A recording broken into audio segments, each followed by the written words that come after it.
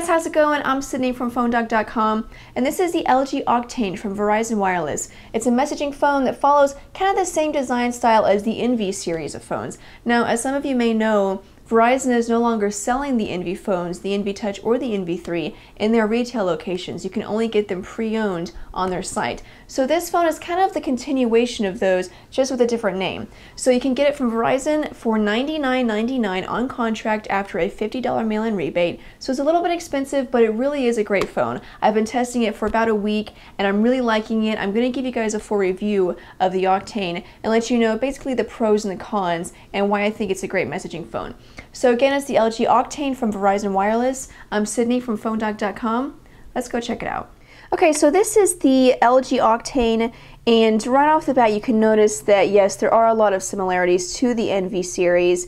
You know, mostly just the form factor. On the front you have the dialing pad with just a basic display, and then when you open it up you have the full QWERTY keyboard and the main display that you're probably going to use most of the time. It is a little bit smaller than the Envy Touch. The Envy Touch was taller, same thickness, but just not as tall. I kind of wish that it were a little bigger, just because when you have a small phone, it just makes it look sort of like a cheap kiddie messaging phone, whereas the Envy Touch, it was that perfect size to where it looked like a solid, legitimate messaging phone. That's just personal opinion. I do like the design of it. I just wish it were a little larger. It feels very solid in the hand. Build quality is excellent. You can see the design here of this number pad has a curved ridge right there, which I think looks pretty cool. The keys are pretty flat, and then you have these chrome accents around the edge. Looks very nice. You know, has just design features like that kind of, you know, give it a nice stylish effect. And then you have your volume rocker, camera shutter button, the micro USB charging port, and then the micro SD card slot. It doesn't come with a card, but it supports up to 16 gigabytes of external memory. And then you have the headphone jack. It's not a 3.5 millimeter headphone jack, it's a 2.5 millimeter, which is a little disappointing, but you do have a headphone jack at least. Getting back to this display here, the external display, this is a 1.2 inch display. You'll mostly use it for just basic functions like viewing contacts and viewing text messages. You can type messages on this keypad, but you'll more than likely use a full QWERTY keyboard. And dialing. So basic functions like that. And then once you open it up, you have your 2.6 inch display. This is a QVGA display, so it has a resolution of 320 by 240. And then on either side you have two stereo speakers.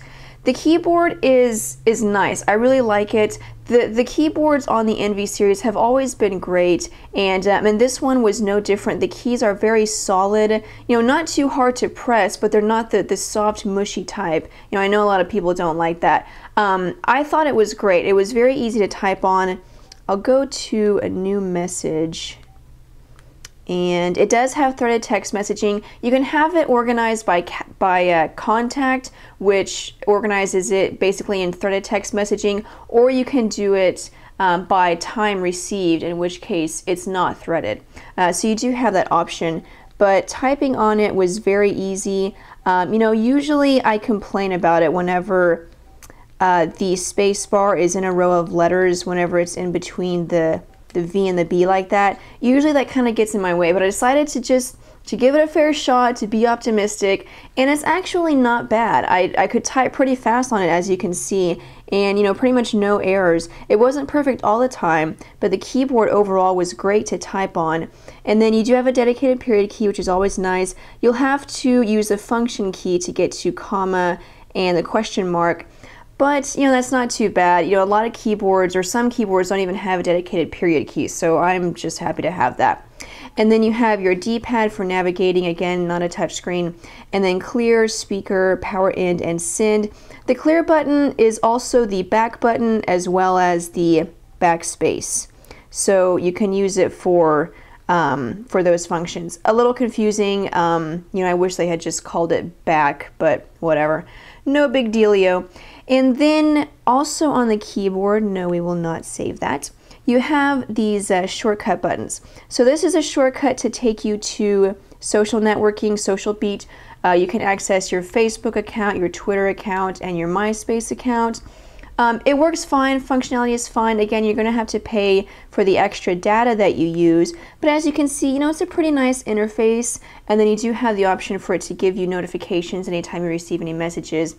This shortcut takes you to text messaging, and then this shortcut is pretty nice. It's the shift button whenever you're typing, but whenever you're just in the home screen, it takes you to a favorite contact that you've set up, and you can actually set up multiple favorite contacts for this button. So I currently only have one, but you can use that to go directly to the contact and then send them a message or view any messages received. Wow, that was a loud noise. Did you hear that? Anyways, okay, so going to the menu, we'll check out a couple of the features that the Octane has. You can see there it has Bing search, and then at Media Center, you do have access to VCast music with Rhapsody, so you can use that to download any songs or ringtones that you would like. You can, of course, use the USB cable to transfer any songs that you already have. Then you have mobile email. The mobile email app is pretty nice. I like the design of it. You can see it looks very organized. You have the tab up here. You can set up multiple accounts. So you have your tab up here for different email accounts, and then the emails that you have. I think it looks great. It has a very nice design. Again, you can set up notifications. Going back to the menu, again, there's Social Beat and VZ Navigator. So speaking of media, the camera does have a 3.2 megapixel camera with autofocus and a flash.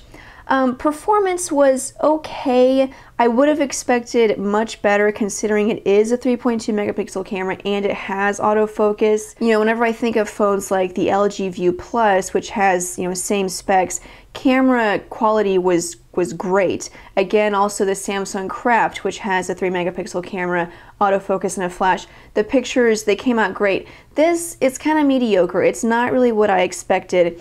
Not only that, but I had some problems with taking a picture, finding a comfortable way to take a picture. But it really wasn't what I was expecting.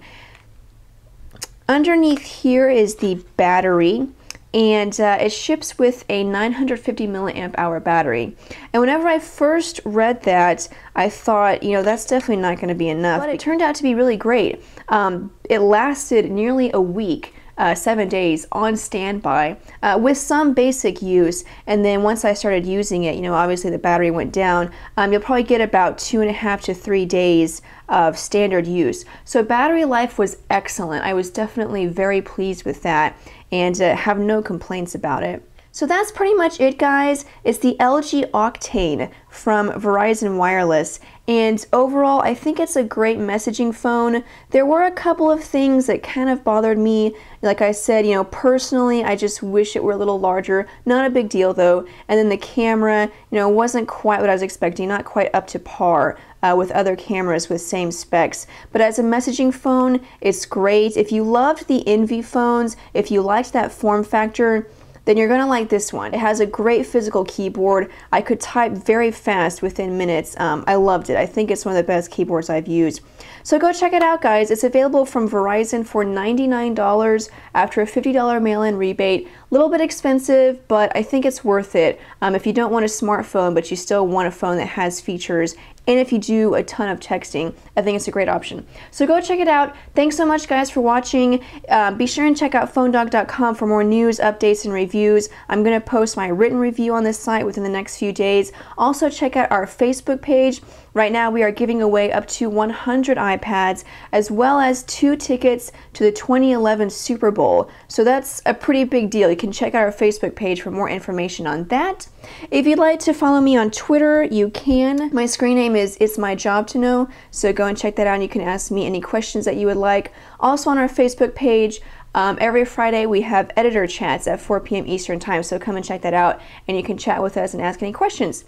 I'm done blabbering now. I feel like there's so much that I have to say at the end of each video. It's like a whole 2 minutes that I just talk about promotions and stuff. But thank you so much, guys, for staying on into the end. I'm Cindy from PhoneDog.com, and I'll see you guys later.